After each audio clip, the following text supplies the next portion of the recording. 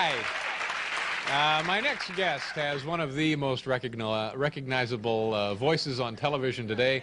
Aside from being the voice of ABC, he was also the longest-running horror movie host ever. Please welcome, ladies and gentlemen, Ghoulardi himself, Ernie Anderson.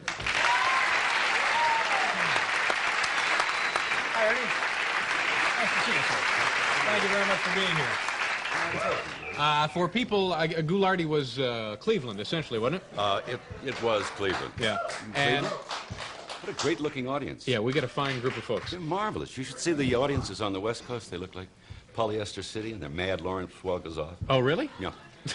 Lawrence Welk is off? Yes. Oh, you didn't no. know? No, I hadn't heard.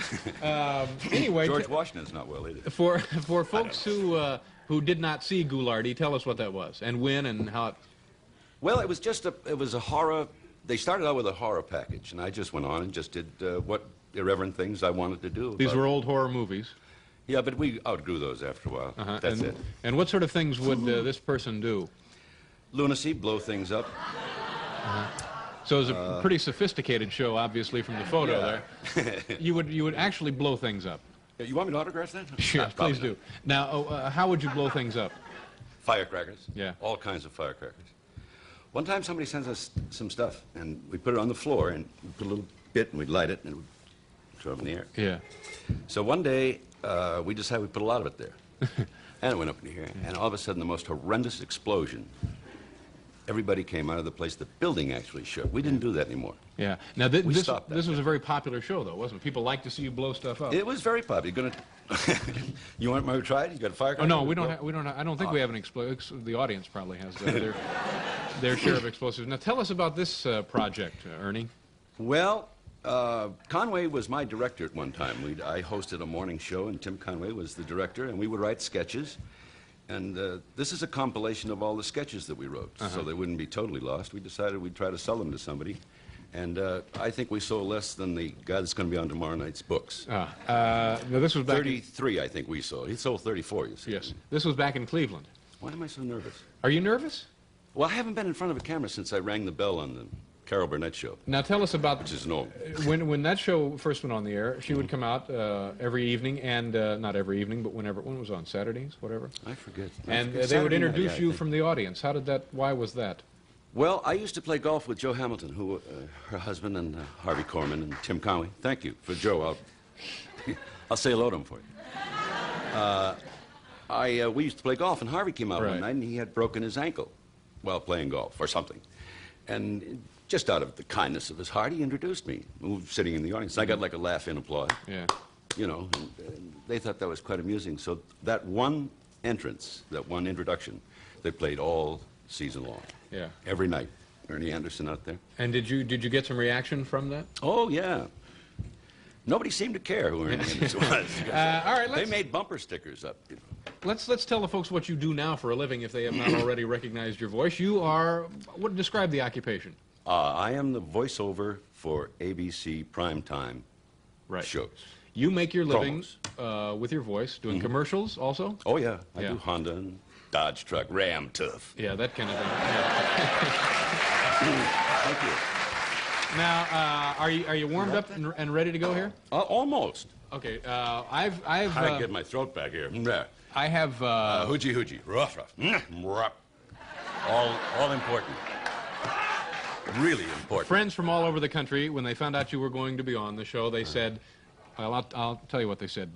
They sort of put down some thoughts. Dear Ernie, I just had a fight with my girlfriend, and I think it would help bring us together if she could hear your promotion for Vegas, a television show that is, I believe, now off the air. Yes. The way we listened to it in 1977. Memories. Bill Pruitt would like to hear that promo, and we jotted, this would Try to do that. Okay, Can what I do you have the, could you like a bread about it here? Come in from this side. You ready? Does it need to be lower? Lower. Lower, a little lower? Yeah. I also need my glasses. That's terribly critical. Okay. Have to see it. Okay. This is the Vegas promo from 1977. That's all right. Yeah, Bob. The mob wants Dan Tanner bad, but Dan gets the mob good on Vegas.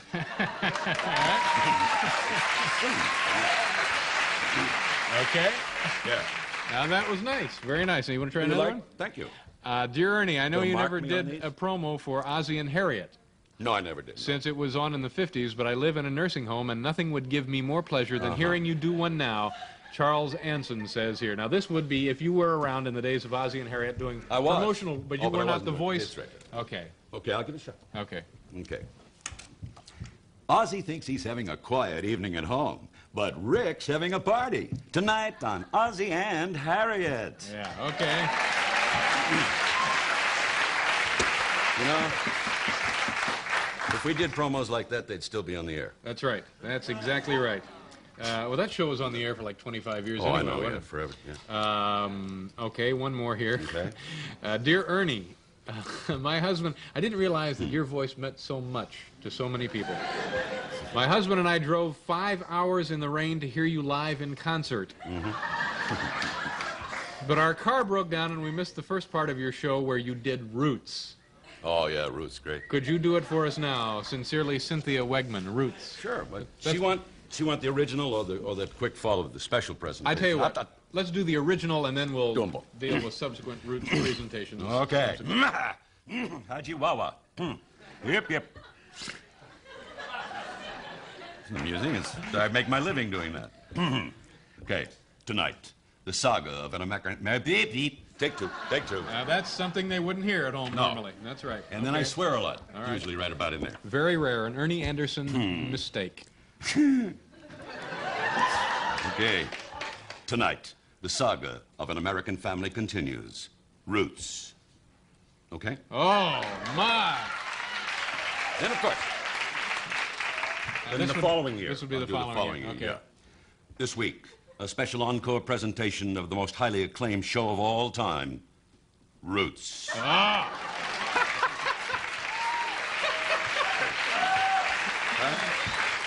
Let me hear one more Roots. Can you just One more Roots? Just the Roots. Just the Roots. Oh, I got to be Just here. the though. Roots. I can't just do it. I got to be here. Roots. Yeah. All right. Time for one more quick one here. All right. Dear Ernie, how about letting us hear that medley of ABC hits you did on your college tour? Thank you very much, Mr. and Mrs. Foreman. A medley of big your stuff. best announcements. Oh, this is big stuff. Haji Wawa. Whoop. Yeah. You know what this is it? Haji Wawa. Woof. Tonight, things you've never seen on That's Incredible. Then at 9, it's The Love Boat. Followed by a special 2020 report on wet T-shirt contests. Then, Jennifer goes undercover to model as a... Oh, you're... Two. All right, one more. Two. I'm allowed two takes. Sure you are. Then, Jennifer goes undercover as a model on Heart to Heart. At 11, it's The Love Boat again. Followed by a recently discovered episode of The Winds of War. All right. Remember, That's Incredible, The Love Boat. 2020, Heart to Heart, and The Love Boat again. And The Winds of War. Unbelievable, isn't it, ladies and gentlemen? Unbelievable. We'll be right back. Very nice.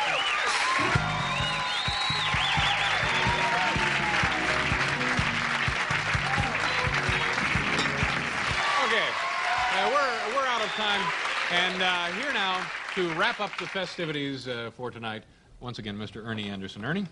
David would like to thank his guests, Harvey Fierstein, Tracy Austin, Ernie Anderson, and he invites you to join us tomorrow for the member of the Monty Python, Eric Idle, boxer Ray Boom Boom Mancini, author of a book that sold 34 copies, Stanley Anderson. Plus Roots. We'll be running part of Roots.